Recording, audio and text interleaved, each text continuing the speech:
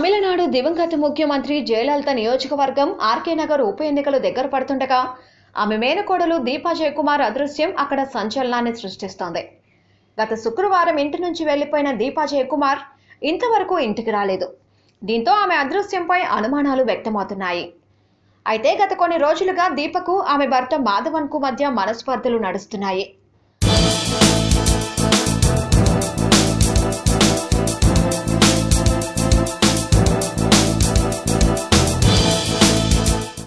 ఈ నేపథ్యంలో గత వారం మాధవన్ తనను దీపా డ్రైవర్ రాజా చంపుతానని బెదిరిస్తున్నట్లు పోలీసులకు ఫిర్యాదు చేశాడు.